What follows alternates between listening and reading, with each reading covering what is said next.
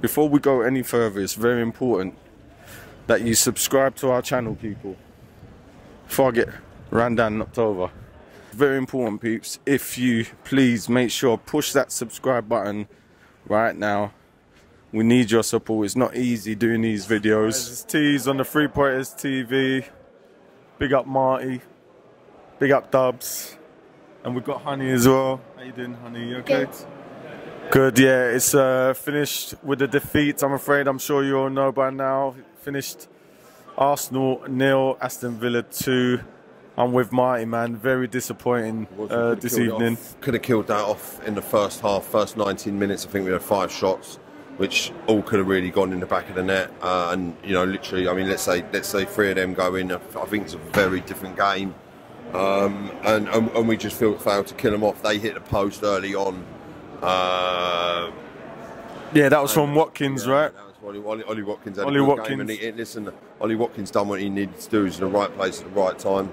He hit a post and he scored a goal, and you know, he had a good game. And yeah, it's not surprising nowadays. Sort of set themselves up, really. Yes. So yeah. I mean, we had our opportunities. To be fair, though, Marty, I mean that 45 minutes, like with the Jesus, you had Saka, you know, hitting the side net. I think he got the subs wrong. I think he got subs wrong today. I don't think it worked when he took Odegaard off. I think it changed the team.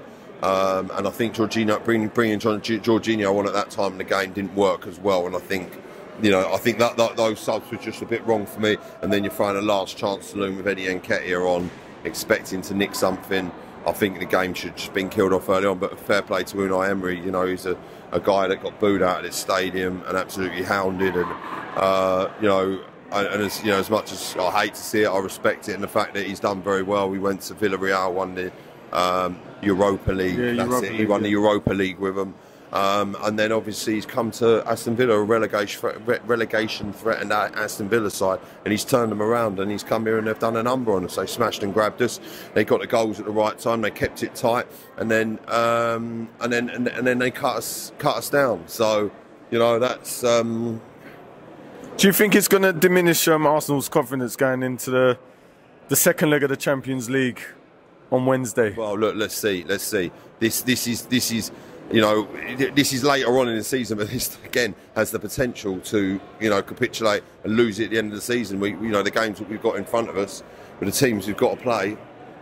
You know, it's a similar sort of time last year when it all went a bit wrong, and you know, we blamed it on a variety of things, but we've got to show our mettle and our nerve, and we've got to get over the line, and we've got to finish it and get the job done. Right, so I mean, sticking with the Premier League, I mean, we've got to go away to Wolverhampton. Marty, I mean, if we do come out of the Champions League, would it sort of work in our favour to just concentrate and try and grab as many points as we possibly can and still fight for the Premier League? Yeah, well, look, I think we've got the depth of the squad to. Are we quite there yet? I don't know. I think potentially we might have just had our answer with Ollie Watkins, because he's been really good, and he could be the player that we could add to the squad.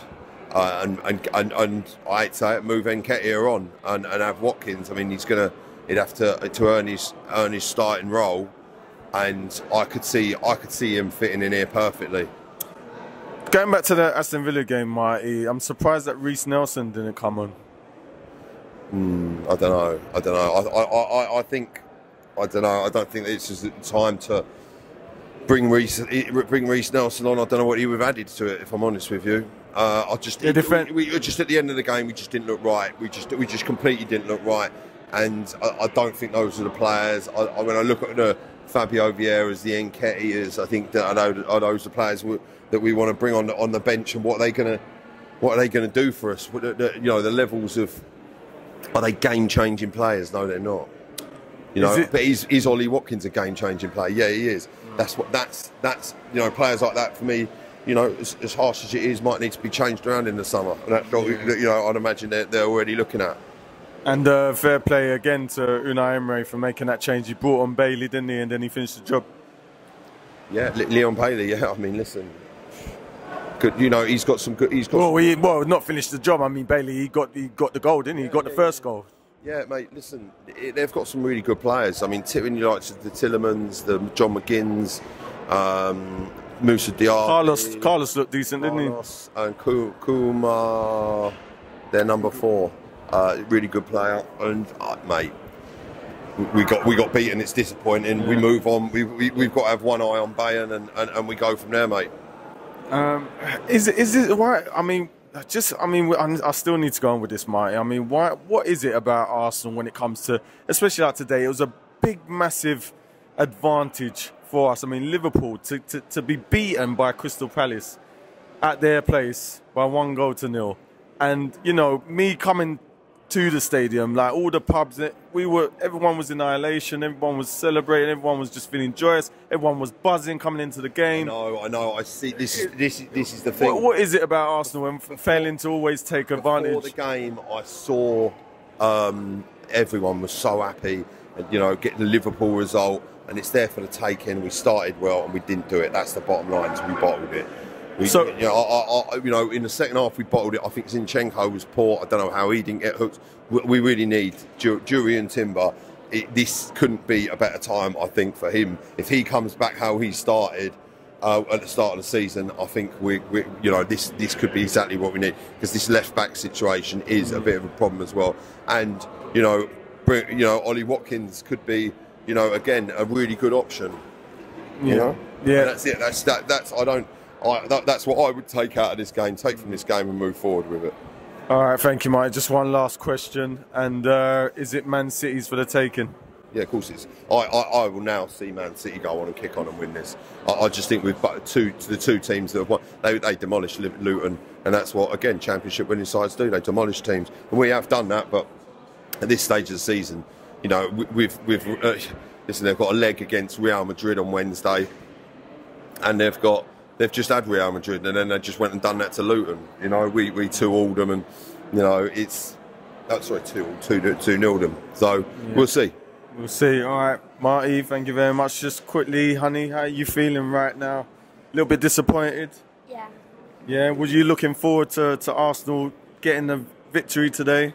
Yeah. Yeah, who did you have? What was the score? What was the scoreline prediction for you? 2-1 to Arsenal. 2-1 to the Arsenal. And what about the goal scorers? I don't know, maybe Saka?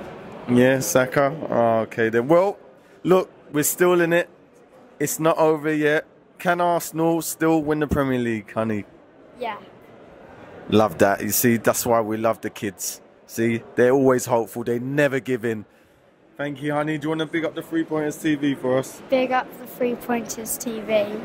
Thank you so much. Listen, man, it's been a bit of it's a tough pill to swallow again, and it's onwards and upwards. We've got Bayern Munich on Wednesday, so it's still up for grabs. I still believe. This is Teez from the 3-Pointers TV. Don't forget to like, share, and subscribe. Let's try and get the fan cams. Big up Curtis, Liam, Ryan, and all the 3-Pointers viewers. We thank you so much, and we'll see you on the next one. Peace.